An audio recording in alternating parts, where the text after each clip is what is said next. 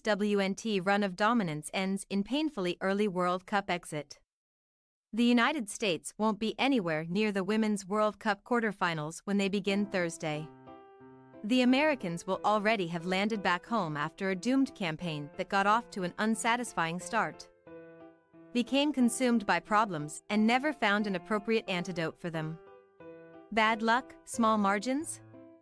Maybe, but this was a brutal end to a historic quest. Sunday's penalty shootout defeat to Sweden at Melbourne Rectangular Stadium was a bit of a paradox. The team deserved better on the night.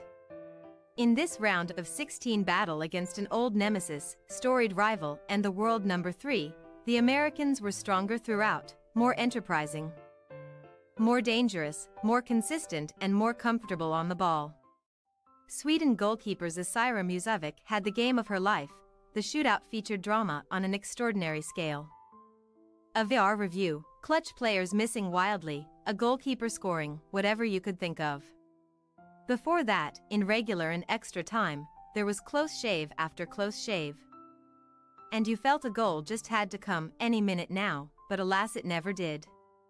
This was a spirited effort from the Americans, and a vast improvement upon what came before it. No one could claim they didn't want it enough, or weren't game enough. Yet when it came down to it, the opportunity was there, in the most nerve-wracking cauldron of all, the duel from the penalty spot with the eyes of the world watching. And, at that moment, they were found wanting. Megan Rapinoe, one of women's soccer's biggest superstars, blasted her effort high and off target. Sophia Smith, the young emerging superstar of the squad, skewed her kick wide with the opportunity to advance at the tips of her toes. Kelly O'Hara, voice of veteran optimism, hit the post deep into the shootout. Musovic was brilliant all evening, but she didn't have to make a save in the shootout. In all truth, this is not really a hard luck story. There can be no sour grapes here. The USA had already used up its quota of chance. When the post came to their rescue in the group stage against Portugal, a survival act that ultimately just delayed its exit by a few days. This was time catching up with the USWNT. For no squad, however great, however much glorious history in the tank, can afford to coast through the group games and then try to turn it around later. This represents the first time the USA won't reach at least the semifinals at a World Cup. This is what it's like to come in ranked number 1, as the defending number 1, believing you're the best, feeling like you're the best, only to discover that everyone else has spent the last 4 years getting ready to show you why you're not. Not any longer. Less than 6 weeks ago, the USWNT held a send-off media event in which coach Vlatko Andonovski said anything other than winning the tournament would be a failure. Rapinoe talked about the giant target on the team's back, and much was made of how the influx of World Cup rookies were a fresh generation who claimed to understand how to replicate the legacy left before them.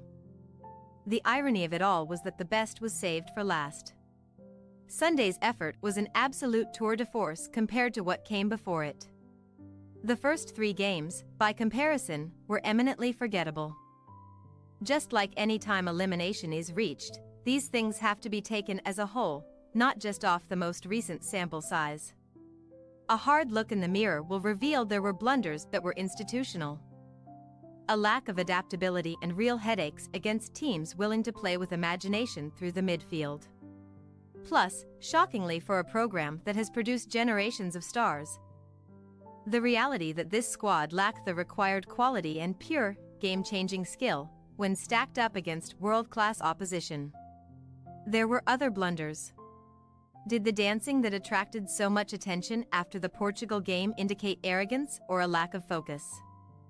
We will never know for sure, but it is the kind of thing that doesn't get brought up if you're dominating like you used to. The USA wasn't in that spot. The end was better, but it still wasn't enough.